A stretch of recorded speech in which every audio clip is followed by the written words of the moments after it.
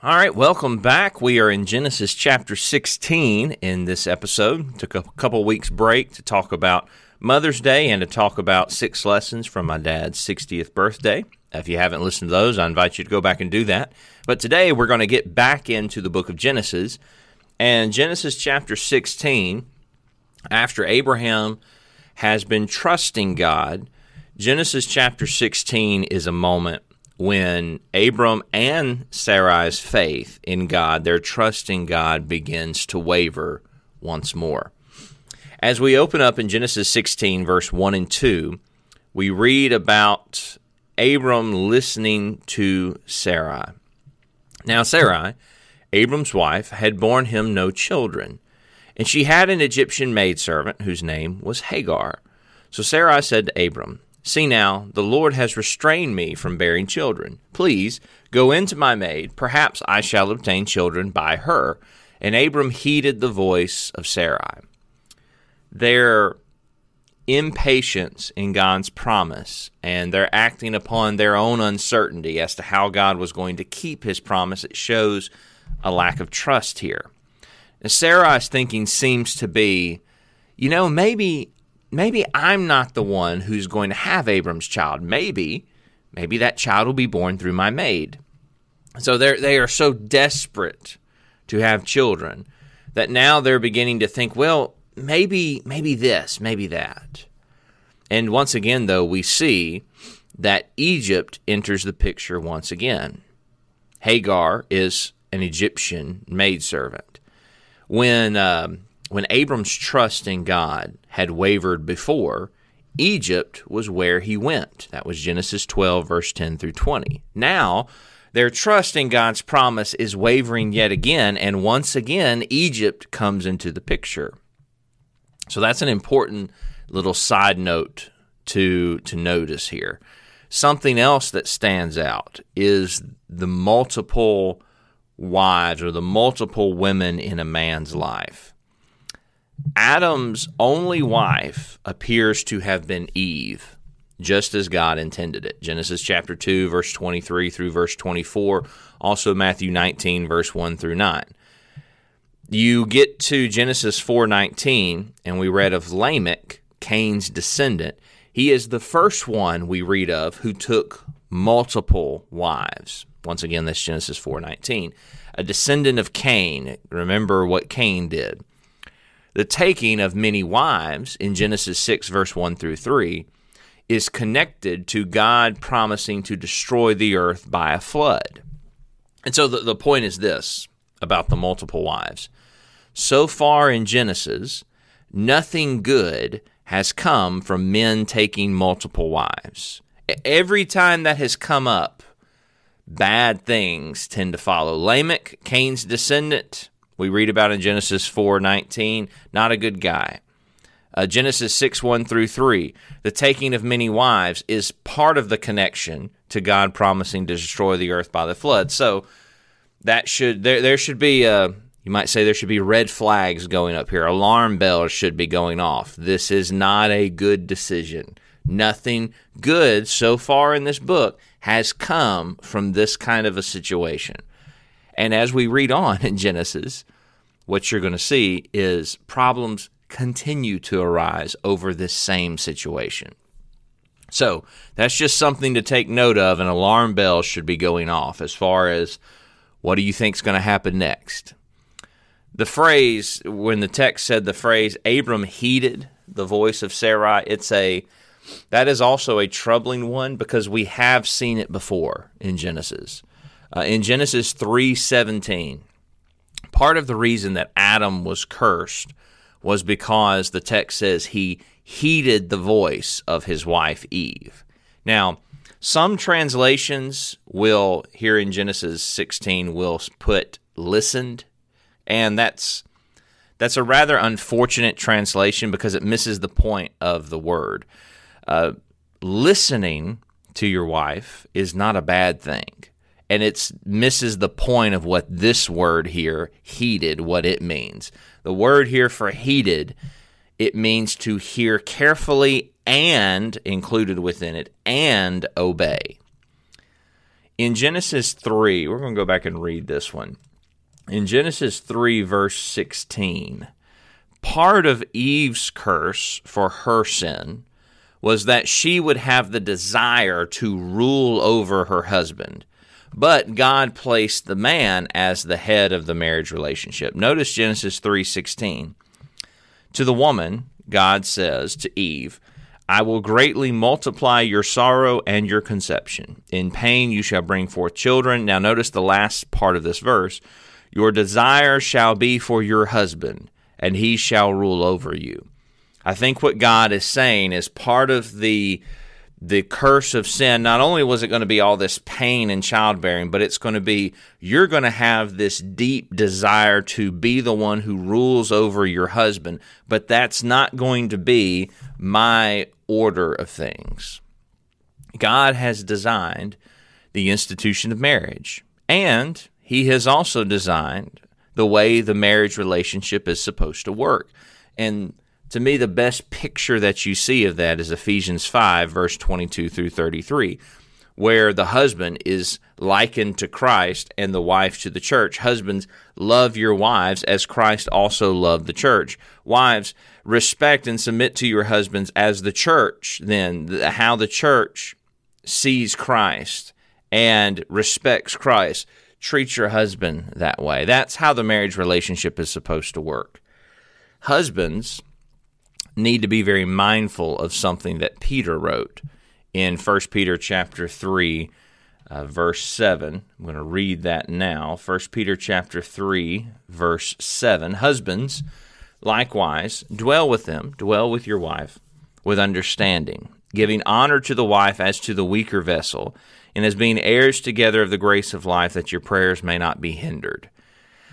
I think what Peter is getting at here is he's not saying weaker vessel as in physically weaker, because the context here doesn't really make sense as far as that goes. I think what Peter is saying in context is, husbands, live with your wife, honoring her, understanding the challenges of her role, knowing that her role does not make her any less an heir of God than you.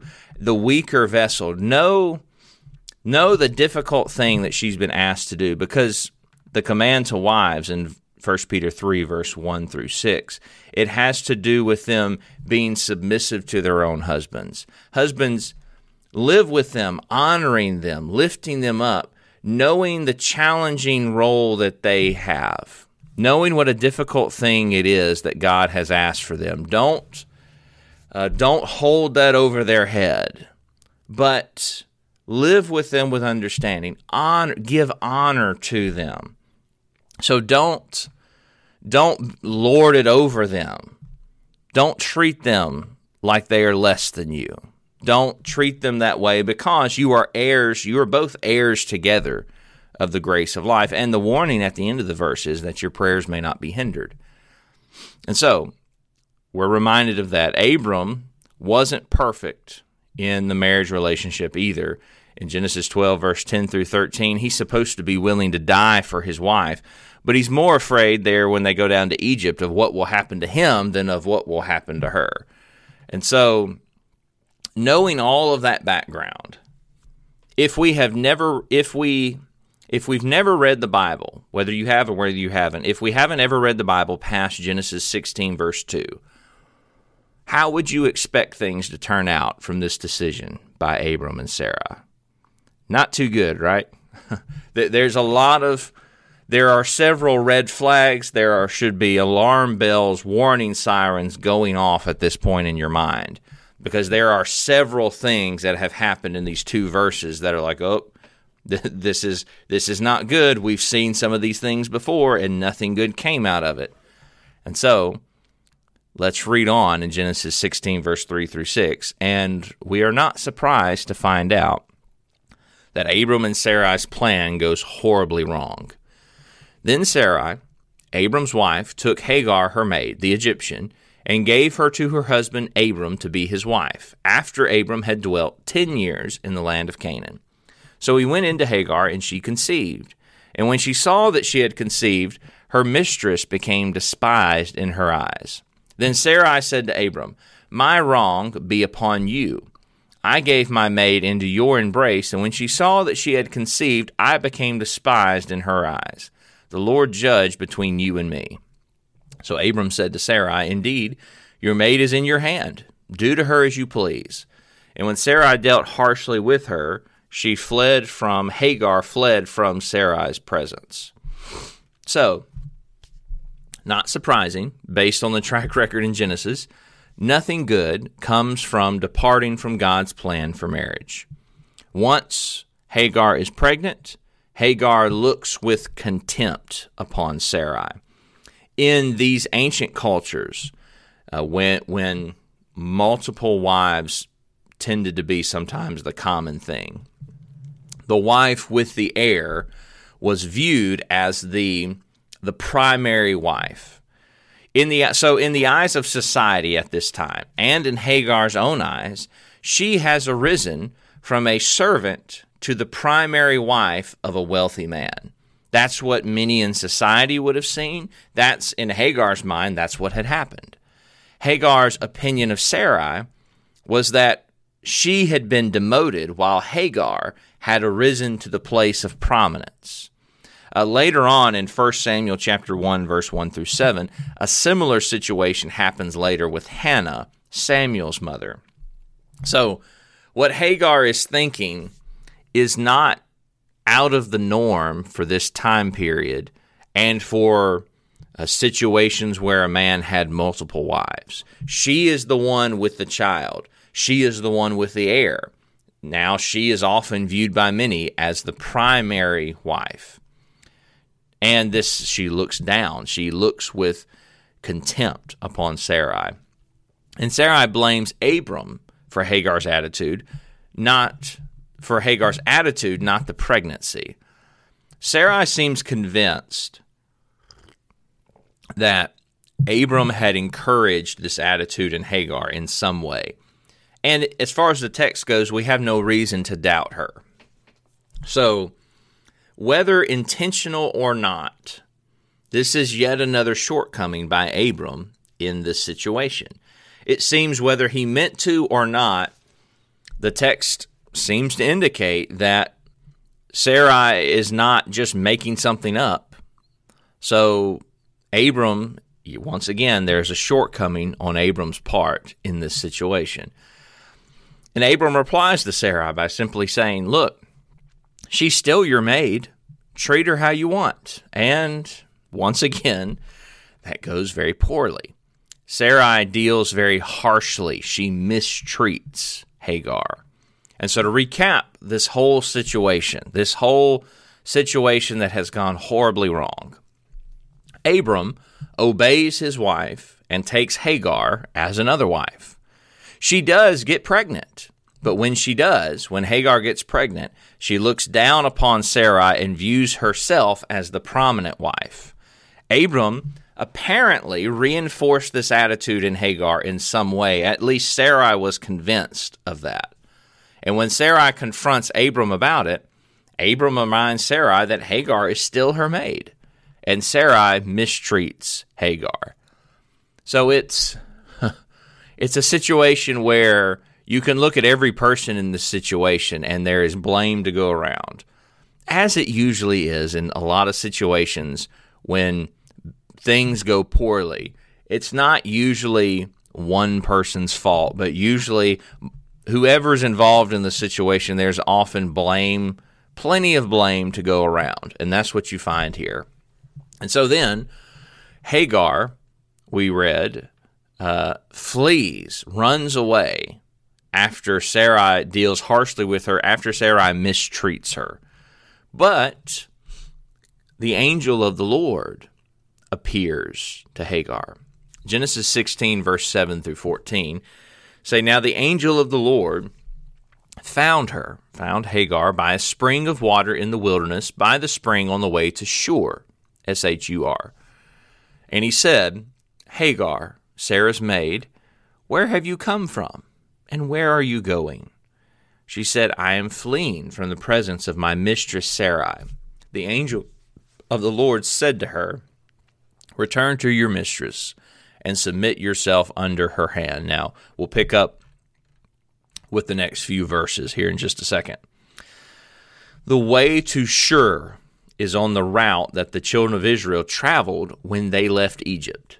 So Exodus 15, verse 22 points this out. So this very spot that Hagar is at, later on the children of Israel are reading or hearing the book of Genesis as they are leaving Egypt, and they hear the book of Exodus, and they think, oh, we just passed that. So this is basically the point being is Hagar, an Egyptian, is going back to Egypt. That's what's being told to us. This is the way down to Egypt. She's running away. Where is she going? Well, she's on the way to Egypt. Whatever was included in Sarai mistreating her, and the text is not specific, whatever it was bad enough for Hagar to pack up and run away, to pack up and try to leave, go back to Egypt. Whatever situation she was in Egypt, she was probably perhaps some sort of servant in Egypt as well. She figures that will be better than what I'm currently facing. But God confronts her and tells her to return and submit herself to Sarai. Sometimes in the Old Testament, and you'll notice I'm using the New King James Version, and the word angel is capitalized. Sometimes in the Old Testament, when the angel of the Lord is mentioned, sometimes it is a reference to God himself. The word angel means messenger. This may very well be not an angel in what you and I think of as an angel, but this is the messenger of the Lord. This is God himself appearing to her. So God confronts her and tells her to return and submit herself to Sarai. Hagar's lack of humility had contributed to the problems that she was having, and God tells her to humble herself. She can't, of course, control how she is treated, but God does tell her to control what she can control, which is her own attitude, her pride. And so then, though, God says to her, continuing back to our text, then the angel of the Lord said to her, I will multiply your descendants exceedingly, so that they shall not be counted for multitude. And the angel of the Lord said to her, Behold, you are with child, and you shall bear a son. You shall call his name Ishmael, because the Lord has heard your affliction. He shall be a wild man. His hand shall be against every man, and every man's hand against him. And he shall dwell in the presence of all his brethren. So God also gives her a promise. She would have many descendants through her son that she must name Ishmael. Her son's name was a testimony to the fact that the Lord heard her affliction. God saw how she was treated, and he heard her. This, by the way, would remind the children of Israel of their time in bondage. In Exodus chapter 2, verse 23 through 25, and Exodus 3, verse 7, it says that God saw and he heard their affliction at the hands of the Egyptians. And so we have this interesting circle. An Egyptian suffered at the hands of the father and mother of the Israelites, Abram and Sarai, and later the Israelites would suffer at the hands of the Egyptians. Just an ironic, interesting circle here. Before the children of Israel were ever mistreated as slaves by the Egyptians, you have their father and mother, Abraham and Sarah, mistreating an Egyptian. It's also extremely interesting, we'll get into this later in Genesis, that Joseph's brothers in Genesis 37 sell him to the Midianites, who were descendants of Ishmael. So there are some interesting connections here as you go throughout the book of Genesis and as you get into the book of Exodus to this situation we just read about. Now God tells her that her son would be a wild man. The Net Bible translator notes said that Ishmael would be free roaming and strong. He would enjoy the freedom his mother sought. he would also, and that's end quote, he would live on the edge of society. He would kick off the restraints of social norms. He would be free. So God's promise to Hagar offers her son what she is desperately seeking in this moment: freedom. He tells her, if you will return and submit a while longer, I will give your son what you are looking for: freedom. And so then, Hagar, then she called the name of the Lord who spoke to her, you are the God who sees. For she said, have I also here seen him who sees me? Therefore the well was called Bir Lahai-roi. Observe, it is between Kadesh and Bered. So the way that she thinks of the Lord is, he is the God who sees even me. An Egyptian maidservant, he is the God who even sees me. She now knows, God is not just the God of Abram and Sarai, but he is the God of Hagar too. And that is a very powerful lesson that we're going to see throughout the Scripture. God is not just the God of a certain special, ethnic group of people or a group of people who live in a certain region, but he is the God of all people. And then at the end of the book, or the chapter of Genesis 16, we read about Ishmael being born. This is Genesis 16, 15 through 16. So Hagar bore Abram a son, and Abram named his son, whom Hagar bore, Ishmael. Abram was 86 years old when Hagar bore Ishmael to Abram. So Hagar does what God tells her. She bears a son, and Abram calls him Ishmael.